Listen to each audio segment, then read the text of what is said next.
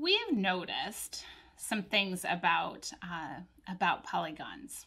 Let's take a look at something else. I'm going to make a triangle here. Okay, I'm going to make a triangle and then also a rectangle. So I've got a triangle and a rectangle. Now take a look at what happens when I hold this triangle up. It maintains its shape. It's very sturdy and stable. What happens when I hold up the rectangle? It does not have that sturdiness, does it? It can't really maintain its shape on its own. I wonder what would happen if I put a diagonal in here. Wow, look at my rectangle now. It can stand up. It's definitely stable. So a triangle is stable on its own. A rectangle, we had one that made it stable. Let's take a look at a pentagon.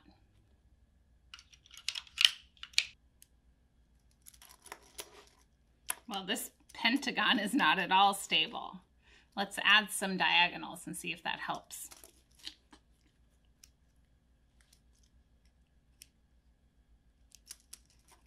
Well, it helped for part of it, but not the whole thing. Let's see if another one will do the trick.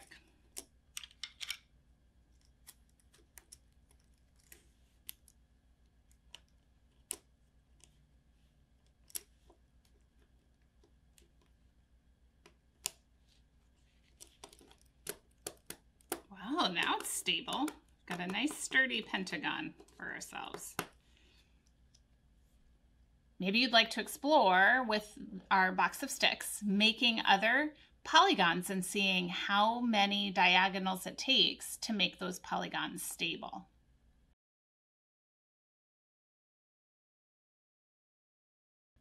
Have you noticed something in our polygons? What happened when we put diagonals in? What shapes do you see? So the triangle is a triangle. What shapes do you see inside the rectangle now that we've put a diagonal? Look, we've got a triangle and another triangle. What about our pentagon? It's nice and stable. We've got we've got 3 triangles in there. Very interesting, isn't it?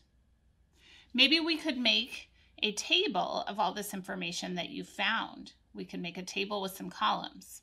Let me show you how we could do that. Let's make a table for ourselves. We're going to have a column that is the name of the polygon.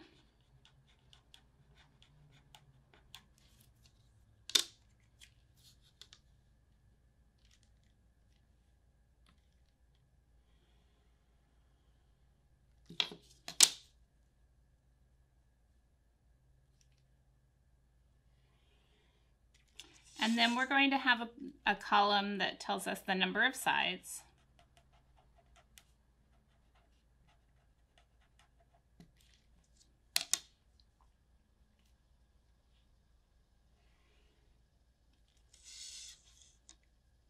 And then we'll have a column for the minimum number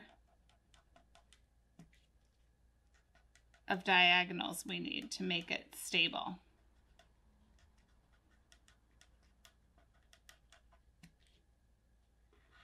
So we saw for the triangle, it has 3 sides and it didn't need any diagonals. What about for the rectangle? It had 4 sides and it needed 1 diagonal. And the pentagon? 5 sides and 2 diagonals.